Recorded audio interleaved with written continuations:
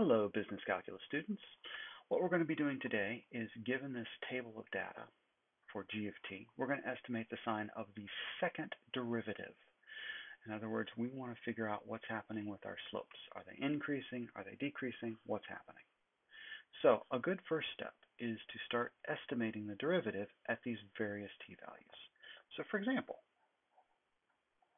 g prime of 0 is approximately equal to, we've got the change in the y values over the change in the t values.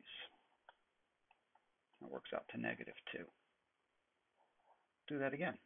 G prime of 4 is approximately equal to, now we've got 8 minus 12 over 8 minus 4, -1.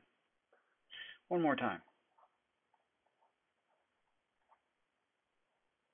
Keep on writing approximately equals here because we've got estimates. We're not getting really close to what's going on.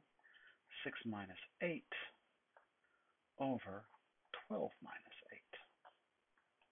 It's -0.5. All right, so I'm going to write down what the next couple are going to be. And this would be a good time for you to kind of see, am I getting the same answers? Because if you're not, then what you want to do is check your derivative taking. Let me go up here.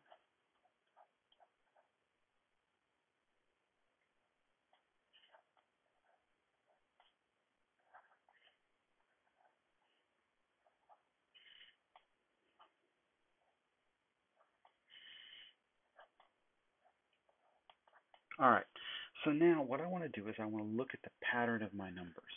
So the idea is I now have these estimates for the derivative.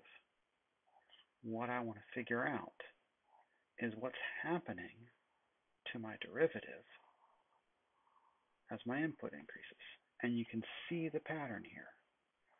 The pattern that we see is that our derivative is getting less negative and more positive. So in particular, what we can say is g prime of t is increasing.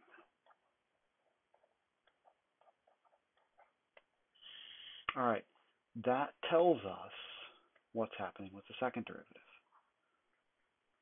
g double prime of t. So if this function is increasing, remember when something is increasing, its derivative is positive. So g prime of t is increasing, so its derivative, the second derivative, is positive. Now, if you want to think about this one more way, what you could think about is what the graph's going to look like. So here's t, and here's g of t, and we'll kind of squeeze a little graph in here.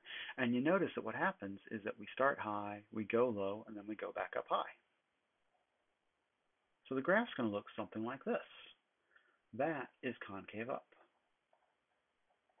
And as you read in the text, if you know something is concave up, then you know it has a positive second derivative.